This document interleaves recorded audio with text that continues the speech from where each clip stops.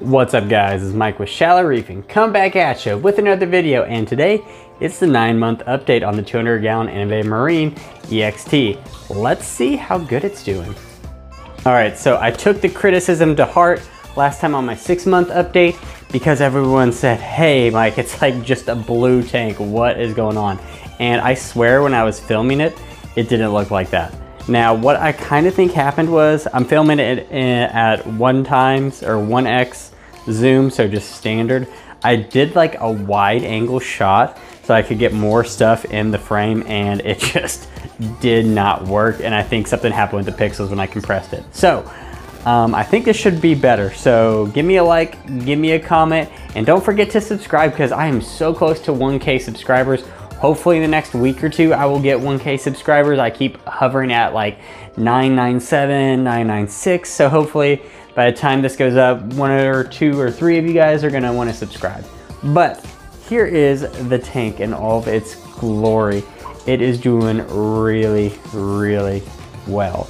Now, I did finally, I know, the same bed, you can kind of tell, I siphoned it, and I've tried to hit this like around the edge with that Flipper Max, and I don't know, man. I'm just not really a fan of the old Flipper Max either. I don't know what it is, but it's just not really getting all the edges for me like it used to. I really have to go hard to do it.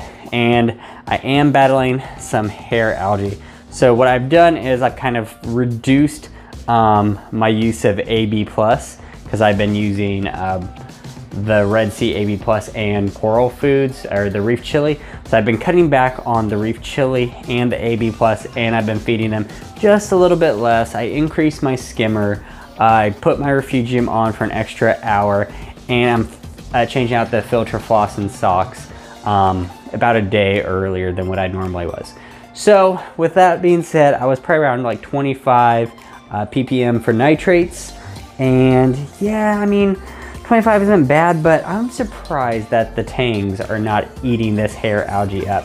So you can kind of see, yes, ample hair algae. Wherever there aren't corals, there is some hair algae on the rocks. Nothing crazy, it's just like in this one area. I'm not quite sure why, but you know, I thought my firefin or Tamini tang or my purple tang would go to town on. I mean, you can kind of see he's picking out the sand and stuff where there might be some hair algae there, but I guess he's not liking the long strands of hair algae. So I've whenever I've done a water change, if I'm not siphoning out the sand bed now, I am, you know, picking up some of the hair algae off the rocks with a siphon. No big deal on that. As far as dosing, I've actually had to increase my dosing. I think the last time I updated you guys, it was either 30 or 35 milliliters on the 1.1 milliliter BRS doser a day for the 2-part for alk and calcium. Now my alkalinity, I just tested it today and it was 7.3. So I upped it initially to 40 mils a day, and now it's 45 mils a day, and I did a 100 milliliter adjustment to it in order to bump up the alkalinity a little bit. And my calcium's around 440.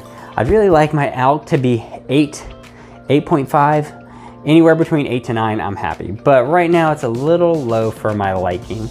And hopefully with this adjustment and everything, it should work out. Now I do like using my calc dripper. Let's get to the calc dripper.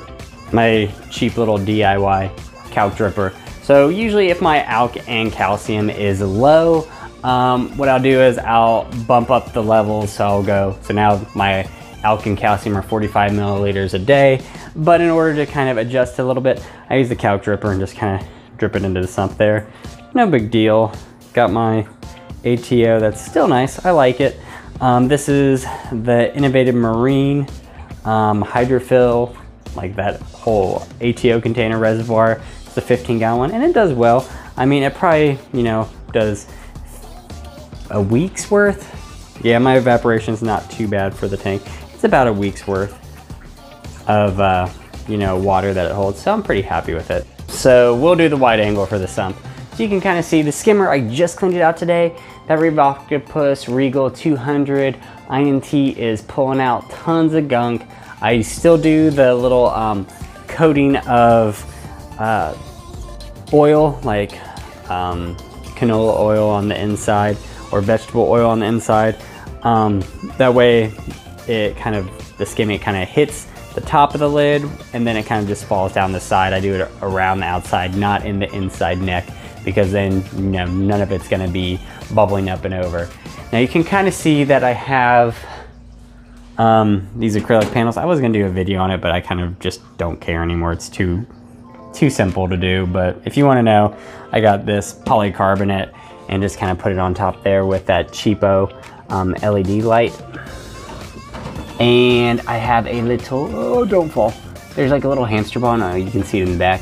There's a hamster ball there because initially when I got the Chaeto, I kind of just threw it in there and it kind of went everywhere in the sump and it wasn't really contained well, which caused it to kind of just not grow and kind of get caught everywhere. So I kind of isolated it a little bit more, but it's not growing very fast or well.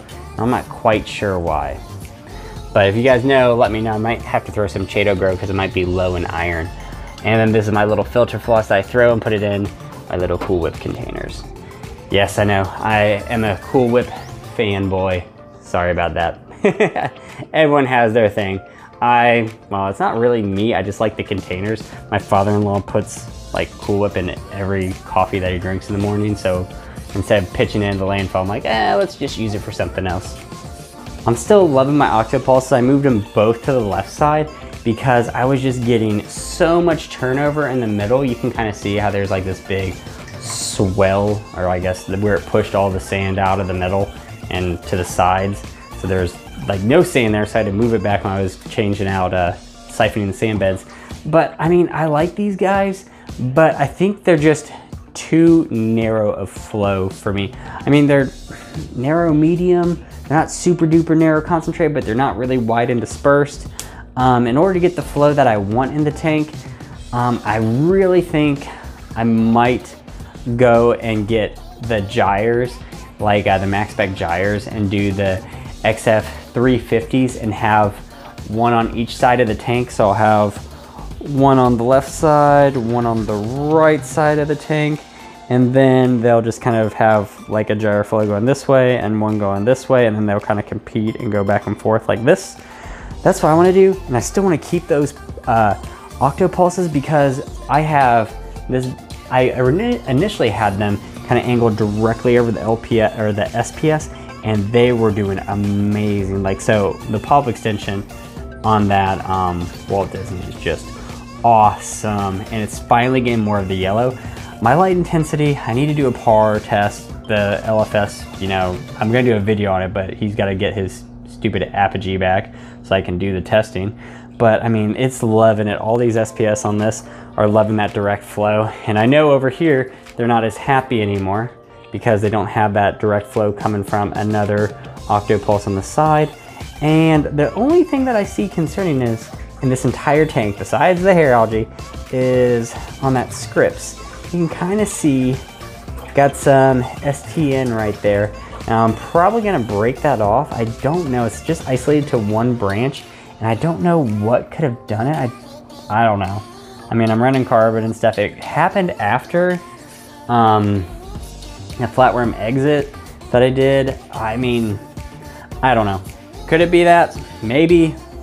Could it be a combination of that with something else that I don't know and didn't catch in the tank? It could be, but nothing else is doing poorly in the tank, and my scripts never really is the first one to show warning signs. It's usually like the LPS that just don't get as fluffy, and then I kind of notice it.